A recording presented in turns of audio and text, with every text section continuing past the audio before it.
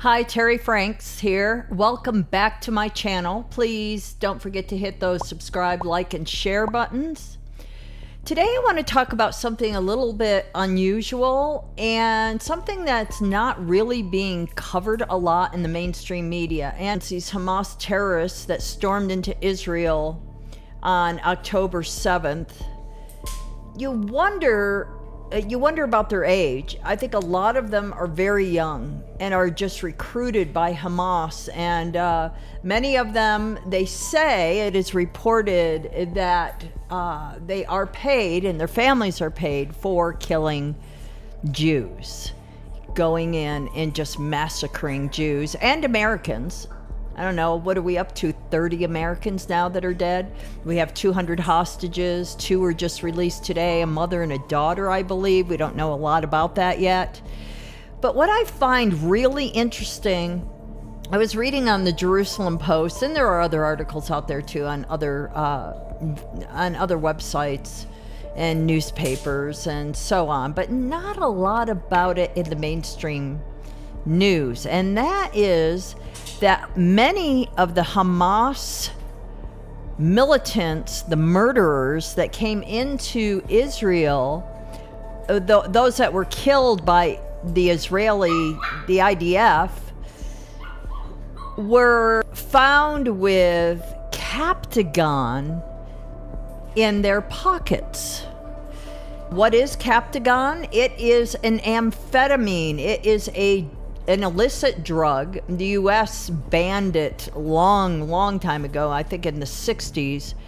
But what it does is it gives them a sense of well-being, a euphoric sense, a sense of being invincible. And even to the point where they hear voices and they see things. So this gives them the courage to go in as if nothing can harm them. They're high on this psychotropic drug, which allows them to go in as if they are in a video game and just blow away Jew after Jew and American after American, and just slaughter and do what they did to the pregnant woman that they found, that her belly had been cut open, and the baby, which was stabbed, I don't know how many times, was still attached to the umbilical cord. What a horrifying scene. Now, who could have done that kind of butchery? It just boggles the mind. I don't know how anybody could do that kind of butchery and be in a state, a normal, sober state of mind. Perhaps the pure hatred for the Israelis would result in a murder like that or in massacres like that. But what I believe is that many of them were on this psychotropic drug, Captagon, and it makes you do things that you probably would never do. You are not in your right mind. You stay awake for days. You're not hungry. So these soldiers, so-called soldiers for Hamas, these terrorists, they don't have to be fed. They don't have to sleep. And they will kill anything in their path and do butchery beyond your wildest imagination. That's why much of this is happening. This Captagon is an illicit drug, but it is all over the Middle East. And there's a lot of money being made from it by these terrorist groups.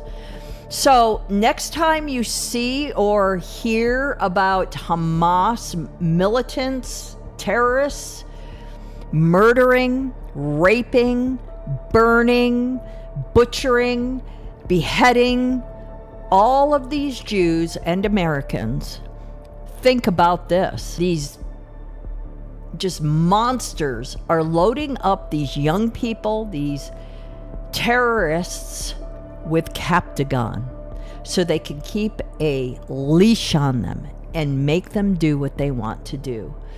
This is just so horrific. It's demonic. And this is exactly how the enemy works. And when I talk about the enemy, I mean Satan and his generals and his captains and all his demonic force that's behind all this. The use of drugs is a portal to demonic activity. So when you think about this is just, you know, just such hatred that they just go in and they slaughter these people. They are enhanced by this Captagon drug, this amphetamine. It's on the black market in the Middle East. This drug will cause an individual to do things they would never do when sober. So it's evil beyond evil. Did you know this? You know, but when you think about it, it makes perfect sense. We are all human beings. And to go into war and slaughter people, innocent civilians, you have to either be out of your mind, crazy with hatred, in which they probably are, many of them, but to be enhanced, the hatred to be enhanced by this drug, where they think that nothing can happen to them, and they hear voices and they see things. This is what a terrorist organization would do. So they'll give their so-called fighters this drug, which is just so, I don't even have words for it. It's so horrific to think about. I cannot help but to record videos on what is happening right now worldwide. We are edging closer and closer to an apocalyptic event. And I just feel like I feel led to say something about it. And we need to be aware, and we need to wake up. So leave me a comment and let me know if you've ever heard of the drug Captagon that's so prevalent in Gaza, and especially for their terrorist fighters that go in and butcher. I'd love to hear it.